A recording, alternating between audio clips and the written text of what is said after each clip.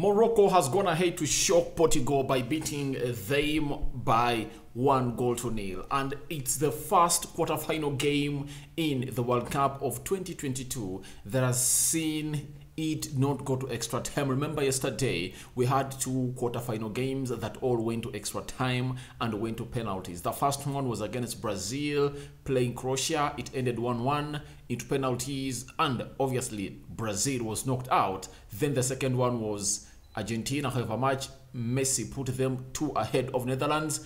In just 7 minutes, Netherlands erupted and they scored 2 goals to level it to go to extra time and hence win the World Cups. That saw Argentina go through by Emi Martinez saving 2 penalties, and Virgil van Dijk and Bagaus were really denied to score goals by Emi Martinez. Now today, Morocco has gone ahead to go and really score a goal in the second half, if I'm not mistaken, because they scored in the 42nd minute, 3 minutes to the end of the first half, and they managed to hold up there until the 90th minute when they're leading and they've kept a clean sheet. Congratulations to Morocco, first African team to go on and qualify into the semi-finals of the World Cup. This is Rokani Media Football. How are you guys and where are you watching us from? I'm a proud African. A team that I never tipped to go on and make wonders has gone ahead to make wonders. And secondly, my favorites, only one is left, that is Argentina. I talked of Brazil. Brazil has been knocked out. I talked about Portugal. Portugal has been knocked out. And obviously, we are left with only Argentina that made it to the semi-final, that is going to play Croatia. And maybe if at all they beat Croatia, they are going to go into the World Cup finale that's going to be played next Sunday. Smash the like button, comment and share. Go on and tell me what you think about this result. Morocco, first African team to progress through to the semi-finals of the World Cup. How do you feel it? And obviously, it's time for Africa to celebrate this huge and big win for Portugal. We never went into the semi-finals because of penalties. That would have been an excuse that everyone would have gone ahead and given, but no way to give an excuse that we've gone in there because of penalties. It has been a game that has been played for 90 minutes, and the likes of Ronaldo, Bruno Fernandes, João Felix, Goncalo Ramos, who scored a hat-trick against Switzerland, couldn't put their foot into the back of the net. The likes of Bernardo Silva, they've been silenced by the African team, and obviously that is Morocco. Secondly, one will say that maybe it's a shock for Morocco, but sorry, a shock that Morocco has knocked out Portugal. If at all you've been following this World Cup very well, Morocco is the only team that has not conceded a goal from its opponents. They've only conceded 1 goal, and that 1 goal was an own goal when they're playing against Canada. That game ended, was it 3-1?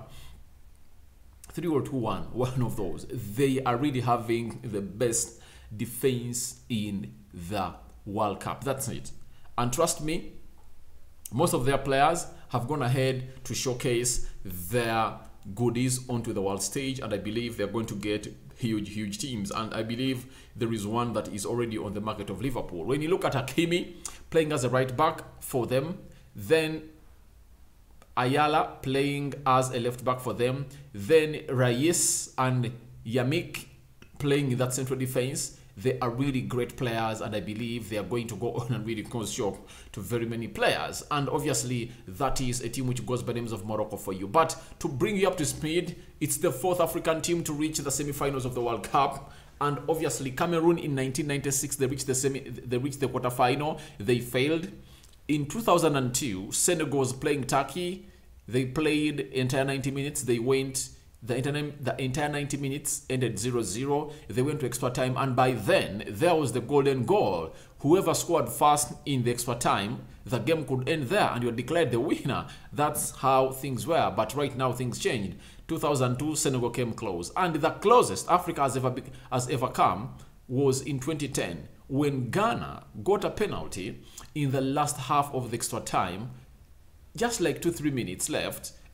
Obviously, Asamoah Gyan hit that ball on the crossbar and it didn't go in. You remember that Suarez red card that was given to him after denying a ball to cross the line or the goal line of a team which goes by the names of Uruguay. So that's how closest Africa has ever become. In 2014, we tried, but not.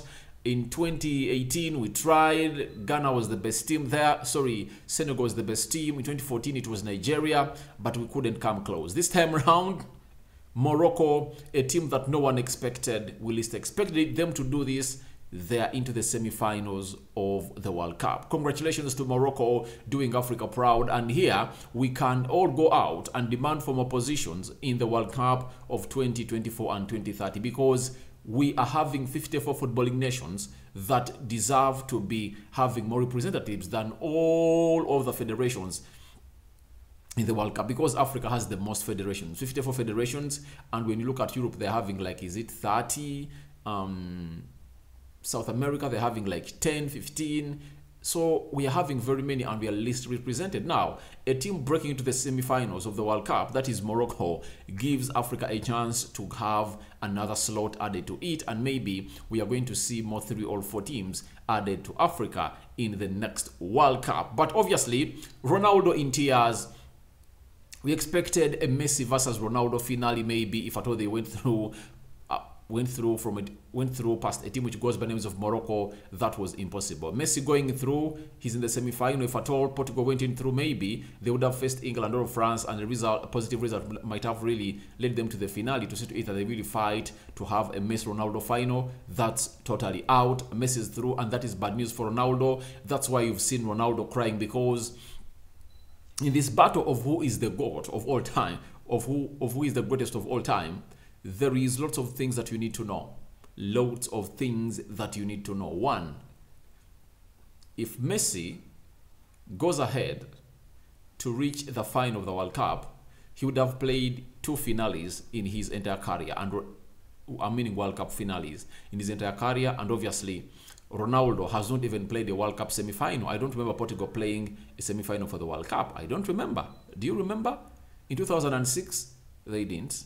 2010, they didn't. 2014, they didn't. 2018, they didn't.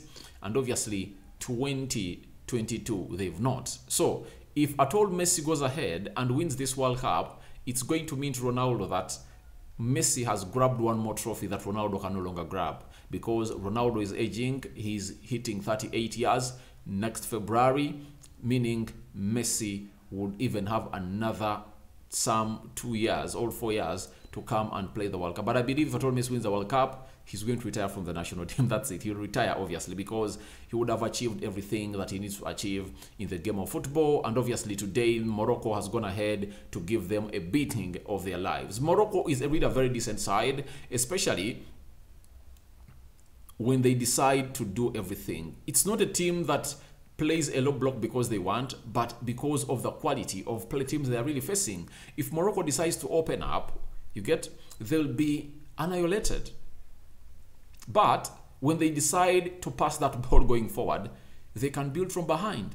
There is shirt number 8 of Morocco that I really loved a lot. He goes by names of Unahi. Unahi, to me, is the best player they're having, especially the way he links the midfield to the attack. He gets that ball from the back 4, from the midfield, and then brings it to the likes of Buffon. There is Neyesri and Hakimi Ziyech. He brings that ball to them very, very well, and that's why you've seen them go ahead and really score a header that came out of the build-up of Morocco. And Portugal has nothing to come out and give us as an excuse. They have nothing to give us as an excuse, because everything was there. The game was there for them to be won. If at all you look at the stats, you're going to also go and confirm that the game was there to be won, but they couldn't come out to win this game of football. Let me show you a little bit of the stats. Then you're going to know that this game was there to be won. When you look at Portugal, Morocco had 9 shots, Portugal had 12, and they just had 3 shots on target each. That means Portugal needed some little of composure to at least convert like 6. I told you, to be on the safe side, you should have half of that total targets created on target, meaning that 3 more were needed to go on and do the needful to see to it that Portugal finds something in there for you. 26% ball possession by Morocco, 74% ball possession by Portugal. I told you Morocco surrendered the ball possession, and obviously they played well. Portugal had 74, but they couldn't use that possession to break down the team of Morocco. And by the way, when I entered that team, I thought that maybe Portugal had all the tools to unlock, had all the keys to unlock that defense of Morocco, because when you're talking about a player that can see out a pass, they're having Bruno. He can hit you from the far, he can find a pass, and obviously cause trouble to your team. Bernardo Silva, he can find an opening. João Felix, he can act well in tight spaces, and you know that's going to be a game of compactness in the final third of a team which goes by names of Morocco, because Portugal had numbers and obviously Morocco were playing behind the ball. So I thought Portugal had lots of keys to unlock the defense of a team which goes by the names of Morocco, but obviously things never went the way we expected, and this is what makes the game of football a different game altogether. It's unpredictable. 248 passes completed by Morocco, 660 passes completed by Portugal, 71% passing accuracy, 85% passing accuracy for Portugal. 1 yellow card to both sides, 1 red card to Morocco, 0 red cards to Portugal, 2 offsides, 2 Morocco and 2 to Portugal. 3 corners to Morocco and 9 for Portugal. It happened at the El Thamama Stadium. That's where the game of football happened. That saw the likes of Ronaldo left in tears, the likes of Bruno Fernandes left in tears, because it is day for Africa to shine. And Morocco has made Africa proud. Everything is possible. Their side is really decent. Their side is really decent. And this is where I come to believe that if at all the manager of the national team went ahead and really invited or called Hakimi Ziyech in the African Cup of Nations, they would have done lots of things, because Hakimi Ziyech complements the others very, very well. It's like he's given a free role. He roves on the left, on the right, centrally, and obviously he's everywhere on the field of play. But good enough. Thank God that manager was sacked, that we dropped Hakimi Ziyech after that bad participation in the African Cup of Nations and after qualifying for the World Cup. Obviously, they brought in this African manager and he's doing great. And secondly, I would like to send kudos to all African teams for deciding not to use foreign-based coaches to go to the World Cup. For the very first time, Africa has gone to the World Cup with all coaches for their teams being African. None of them is coming in from a different continent altogether. That is a kudos. And to see to it that an African coach has led his team to the semi-finals of the World Cup, it's really great, and it's something you have to come in here and really hail, because it's not something usual, because we've waited for it for very many years. In 1996, as I told you, we thought Cameroon would make it. They didn't. 2002 Senegal versus Turkey, it failed. Ghana, just a minute to the end of that extra time, a penalty that was hit by Asamoah Gyan and it struck the crossbar. Then this time round, it is Morocco into the World Cup of 2022. They are into the semi-finals. What are your reactions to Morocco 1, Portugal 0? Into the comment section below. Congratulations to Morocco. Thank you for raising the African flag high. You are really heroes, and you deserve everything that heroes are given in your respective countries. Respect to Morocco. Portugal, walk back home. Ronaldo is now going to talk about his future, because he is now a free agent, and obviously the manager had dropped him. He came on as a substitute. Bruno Fernandes, João Felix, Diego Dallo, and very many others. It looks like it's the end of their journey of the World Cup, but so sudden for Ronaldo and Pepe. I believe this is their last World Cup. But Portugal has some good future. Rafael Leao, João Felix, Bruno Fernandes,